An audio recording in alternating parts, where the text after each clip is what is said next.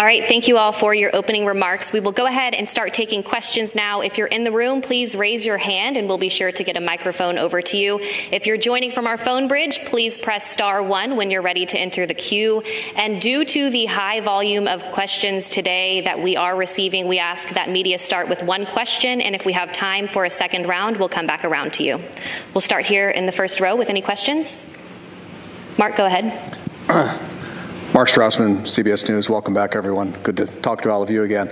We're meeting in this auditorium for a reason. There are roughly 60 news outlets represented here, another 120 or so on the phone. Butch and Sunny, have you been surprised by the continuing and intense interest in your space saga?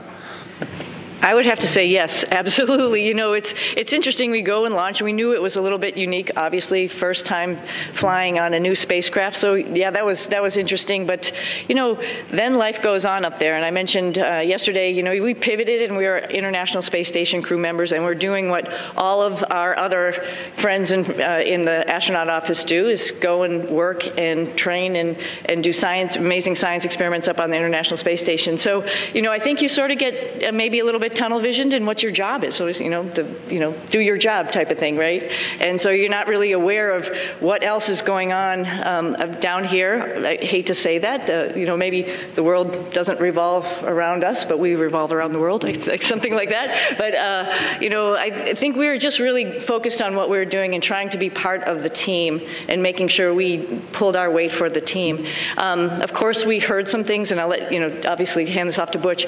Heard some stuff from our friends and family that people were interested and wondering what was going on and concerned about our health and all that kind of stuff while we were up there. But I mean, we were just part of the team doing the job, filling in wherever we could, and then knowing that there's rotational flights and we will be coming home eventually on a rotational flight. So no, I don't think we were aware to the degree. Pretty honored and humbled by the fact of when we came home, like, wow, there are a lot of people who are interested, very thankful, very amazed that we could hopefully be one positive element to bring people together.